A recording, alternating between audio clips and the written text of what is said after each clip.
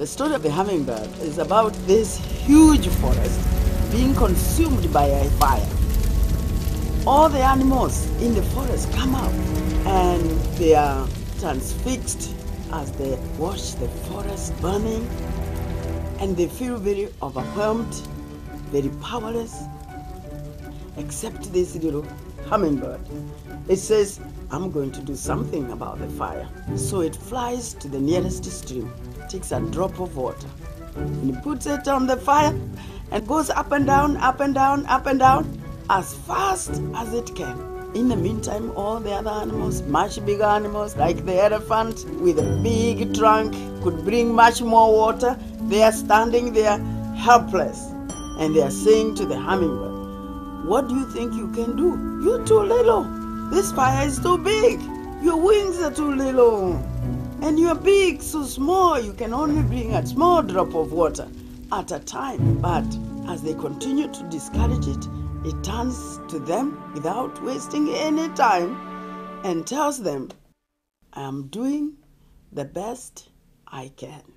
That best was to plant trees. She lived for the trees. She lived for the rivers that flow on our land. Nobel Peace Laureate Wangari Maathai fought hard and often was humiliated, trying to save Kenya's parks and forests from the jaws of land grabbers, keen to put up prime real estate, including skyscrapers. Uhuru Park stands out as one such public space. Everything had been put in place, and the ruling party wanted to put up a 60-story skyscraper right at the heart of Uhuru Park. In fact, it was then touted to be the tallest building in Africa to house the headquarters of the Kenya Times newspaper. But such fancy comparisons had no place in the mind of a woman who fought relentlessly to save Kenya's parks. Professor Wangari Maathai protested, and in 1989, the then president took her on. Na mama moja anajitokeza na kwa desturi mama kwa Kiafrika lazima kuheshimu wanaume. Na mimi nauliza akina mama, muko wapi kutudiscipline moja wenu ambaye amevuka mpaka? The international community withdrew and did not give President Moi the money that he needed, and so the project died. The fact that Uhuru Park is still standing today, it celebrates freedom. It celebrates selflessness. It is the meeting place for those who just want to share a word or two. Family outings are fun here. Mimi nakuja saa 7. Mpaka saa 11 baki na Uhuru Park. Did you always understand what she was trying to do for the country? No, I never did. I always worried. We worried sometimes about her safety, but we never quite understood the profundity of what she was doing, and certainly how aware she was about what she was doing.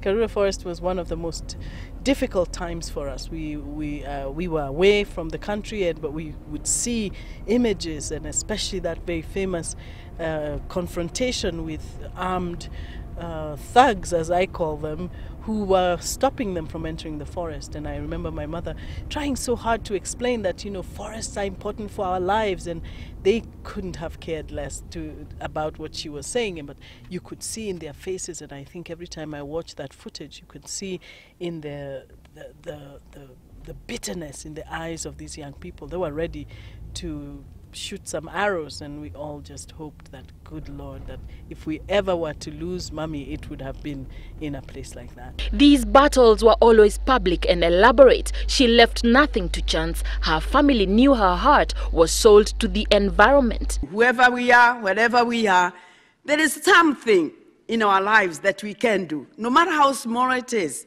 collectively, it will make a difference. So be a hummingbird in your community. And if today she were to see Karura Forest, she would perhaps nod and say to herself, yes, I did it. More so, a day like today, the Wangari Maathai Family Day. They may never know how hard she fought, but they certainly enjoyed that win. It is celebrated in the leisure walks. In fact, cycling has never been more fun. This is her dream for Karura, that it would be open and that it would be a place that we could all come and celebrate. To celebrate her legacy, My Little Thing is a campaign geared towards provoking Kenyans to do their part, no matter how small. One of my little things is making sure that we reduce the amount of kitchen waste that we produce, and we compost what we can, we recycle what we can, and then what goes to the trash is minimal. Because even though our trash leaves our kitchens and our trash bins, it goes somewhere. And most of us think it goes away. But where is away? I envision my mother sitting somewhere and wondering if she were to come back and she would look at us and say, "Are you still where I left you?" I would love for her to be able to say, "Wow, you created something new and exciting."